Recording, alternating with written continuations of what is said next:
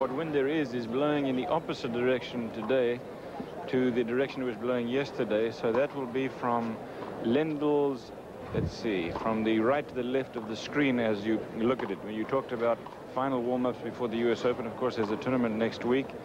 The event that we will be showing you on ESPN from the Hamptons in New York, Jericho, New York. And, of course, the ATP Championship in Cincinnati played concurrently with that. But it's certainly the last time that these two will play against each other before the US Open. And I have a feeling that, having seen these two over the last 2 weeks, that Ivan Lendl, the man you're looking at, will be in the US Open final alongside John McEnroe, because I don't see where his opposition is going to come from. Boris Becker is always the open question, but he has not played that much tennis on hard courts. There is some question in my mind about how well he's going to be able to move on hard courts. Lendl yesterday after the match said that he has some difficulty moving on hard courts. He prefers to either play on clay, where you slide on the ball. Grass has never been a favorite surface of his. You also slide on that. So he's trying to get used to the surface. I think that Becker will have the same problem, which is why I believe that these two players are the class of the field. Of course, they're number 1 and 2 in the world. Now, this is the favorite service for John McEnroe to play on. He's had much success on these kinds of surfaces. Some nagging injuries slowed him down a little bit early in the year. People wondering where he went between April and August, because he did not win a championship in that period of time. But came back to win last week, and certainly looks strong and has to be the favorite going into this final match of this Canadian Open for 1985. McEnroe will be coming to the net a lot. He just ate up Jimmy Connors yesterday, especially with his serve. Well, of course, he was a quarterfinal loser to Kevin Kern, but he was in the French Open semifinal, losing to Wielander in that. He won Stratton last week. You mentioned earlier in the year he won Atlanta, Chicago, Milan. He won in Houston and Philadelphia. Not a bad year when you consider that's 6 or 7 titles, and here he's going for 7 or 8. It has not been a year that I suppose he will be proud of, but John McEnroe is, as he says, really peaking at this point, and what better time for him since the US Open is just, I would say, well, let's see, what are we looking at, 3 weeks away now, the final of the US Open, and I think he'll be in shape for that event. The players are getting ready, and we are ready. We'll be set for the start of the finals of the 1985 Canadian Open Championship from Montreal, so stay with us. McEnroe and Lendl are coming up.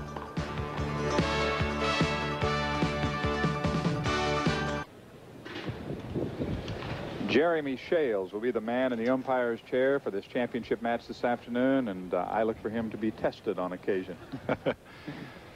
Oh, boy, you hate to say too much about it, but it has to be said. Both of these fellas, John McEnroe particularly, has his say on the court. So many people feel very negatively about the way that he behaves. He oversteps the mark more often than he should, no question about it. Talk about his talent on the court is an entirely different story, but he feels, or he hopes, that he's improving his behavior. I didn't really see it, any improvement, that is, last week from Stratton, where he had words with the fellas in the chair. But that's part of the way that he plays the game. The thing that we mentioned yesterday that I think is important for his opponents to realize is that while he will have a discussion with them, and while those kinds of things that happen on the court will very often affect the way that some players play, it does not affect him. If anything, it pumps him up. Ivan Lendl has become more vociferous himself on the court, I think more as a sort of a protective mechanism than anything else, because if McEnroe and Connors, for example, are going to be doing it, then you know that he feels like he is going to have his say as well. They are very even in almost every statistical category, and that includes money won. In 1985, John McEnroe, official prize money, $658,852. And Ivan Lendl, not far behind, $630,271. And in this tournament, they have a chance to add to that, at least $25,000 per second. First prize is $51,000. Lendl beat, in the first round here, Mark Fleur. He beat Tim Mayotte. And I was wondering earlier in the year when Mayotte won down in Delray whether he was going to be a factor on the hard courts. I thought he would be. He has not been as successful as I anticipated. He beat Anders Jarrett, and then yesterday in the semifinal, I hope you had a chance on ESPN to see him beat Jimmy Arias 6-4, 6-2.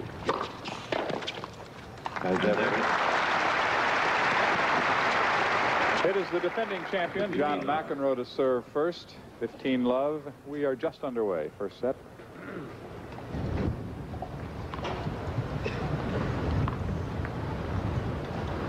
Sorry. Wait, please.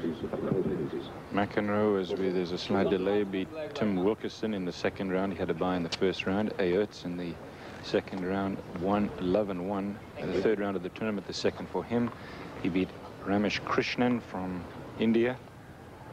And then in the semis, Jimmy Connors.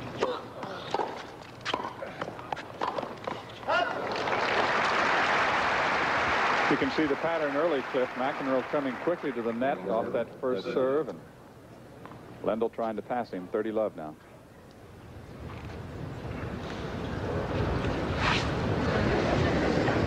Well, you know, these two know each other's games very well. They've played against each other so many times.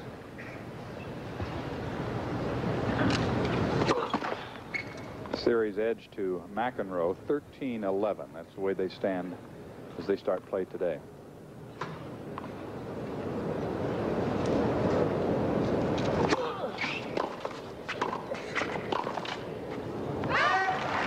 But, John, it has been a very patchy history between the two of them. McEnroe won the first two, then Lendl 6 in a row. Then McEnroe came through, and out of the next 8 or 9 times, or make that about out of the next 10 times, McEnroe won about 8 of them until Lendl turned it around again this year in the WCT Tournament of Champions. But it was all Lendl at one point, then all McEnroe. Now it is evened out.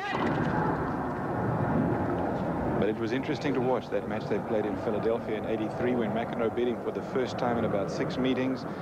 And he did it by coming in, by attacking Lendl, by making him going for the passing shots, by attacking his second serve. And he has done that ever since. And it's worked.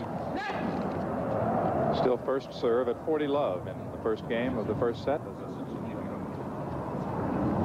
We appear to be in the flight path today, so we get them warmed up for the U.S. Open. That'll do it.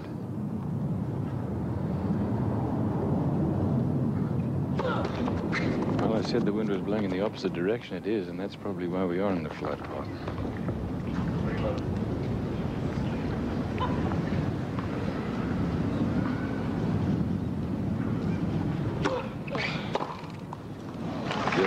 Game 1 to McEnroe. He holds his serve at love. This is the finals of the Canadian Open for 1985. Ivan Lendl will serve for the first time when we come back.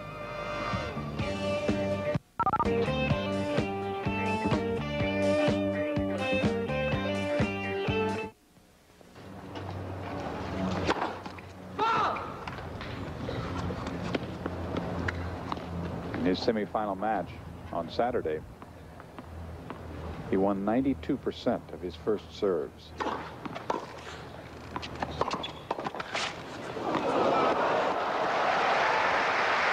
Exactly what you predicted, Cliff. On that second serve, it was McEnroe coming in. Watch it again. See, here's the Lendl forehand, and he's got a good passing shot. McEnroe with a drop volley, extraordinarily well executed. The point is, though, that as well as Lendl and as hard as he hits those passing shots, McEnroe is a superb volleyer.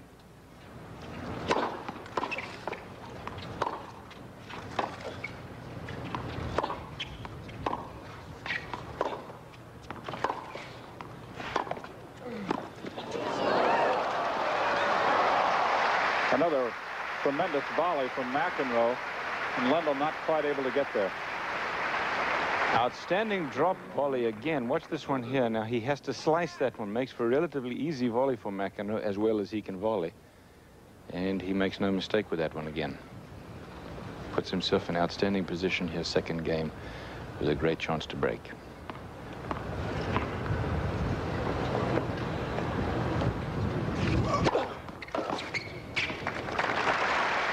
So the first thing that needs to be said from a tactical standpoint is that so much depends on Lendl's first serve. As you said, when he gets the first serve in, he'll win about 90% of the points because it is a ferocious delivery that he has.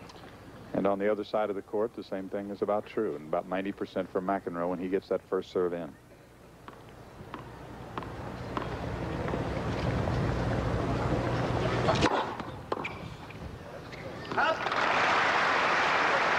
So Lendl comes back to even at 30-all. Well, that's what Lendl will do to you. He'll come through with a couple of first serves, and as we said, 9 times out of 10, he'll win the point. And that's literally. But he also feels the pressure of knowing that he has to get the first serve in, because those percentages drop dramatically when he misses the first serve, for obvious reasons. That time he followed his serve to the net and put away an easy one. Again, the great first serve, setting it up. Watch it. Wide to the backhand side of John McEnroe. He manages to just scratch it back, but it's an easy forehand volley for Lendl. 3 in a row. Lendl has won 3 Canadian Open titles. His first ace, and he takes the second game. The only modern-day player, by the way, to have won 3 Canadian championships. Bob Bedard from Quebec.